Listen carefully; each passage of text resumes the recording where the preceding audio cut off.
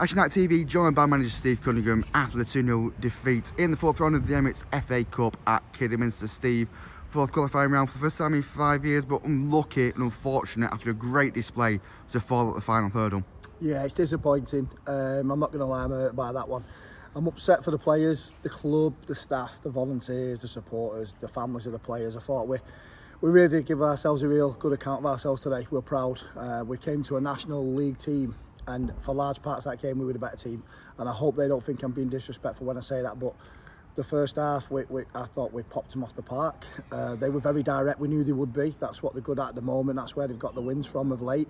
But we've come to their place in front of a great crowd who've respected us as well with the applause at the end of the game.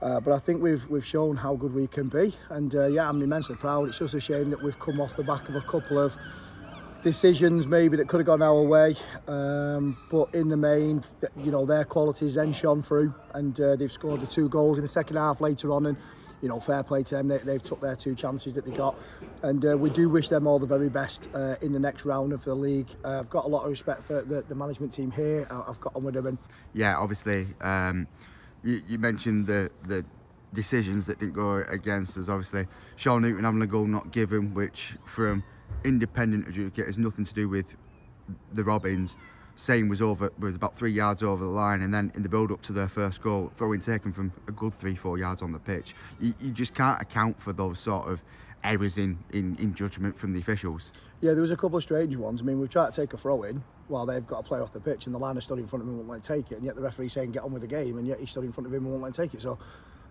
some strange decisions. The goal, I'd have to look back, because from where we are, we can't say that, but other people did say it gone over the line. At 1-0, we're in the ascendancy there. And just before half time, of course. Yeah, I just think that sometimes luck goes for you, it goes against you. It didn't go for us today, but I thought we still equipped ourselves. Even when we went 2-0 down, we still tried to play. We didn't show what we've done in other previous games when we've gone behind and then 2 goals. Could have easily been 3, 4, 5 in the end, because you're thinking, oh, just down tools. But the lads were amazing. Honestly, I'm so proud of them. I really am. You've got to say that the 13 that were on the pitch this afternoon and the 121 that made the trips down from Ashton, they were singing from 2:45 up until about 5:10 when the last Robins player, which was Sean Newton, left the pitch. Yeah, I just think it shows how far we've come as a football club. I mean, you've got the chairmans, and obviously Jonathan's back home at the moment as well, so it's nice that he can see how far we've come under our stewardship as well since he's given me the job. And when you've got your chairman and his son, who are the co-chairman, and their partners, and you know, the daughter and so on, as a family they can watch on with pride today, with what, you know, they're the chairmans and the custodians of the football club, and they can be immensely proud that they've come to a National League team in front of a packed house and watch their team being the better team for large parts. But then our supporters, you know, what an amazing return of support.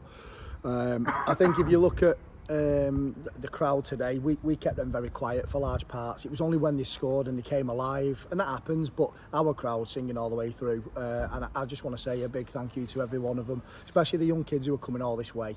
There's 2 or 3 of them now. I'm seeing them at every game, and if there's ever a positive, that is massive for us, because sometimes you don't win things and you don't win leagues and cups, but if you can see a little supporter travelling all the way from Ashton, and the words he said to us was when he was walking on, "I love Ashton," that means more to me than anything. So yeah, I hope they've all had a good day. I hope they have a safe trip home. But what we'll do is we'll lick our lips and listen, it's been a great journey. We've put some money in the bank. I can now ask the chairman for a little bit more. And but we've got to make sure that we switch on now to the league campaign on Tuesday. That's the biggest game of the season for us now. It's the next one, Matlock. There's been some results for us that have gone our way.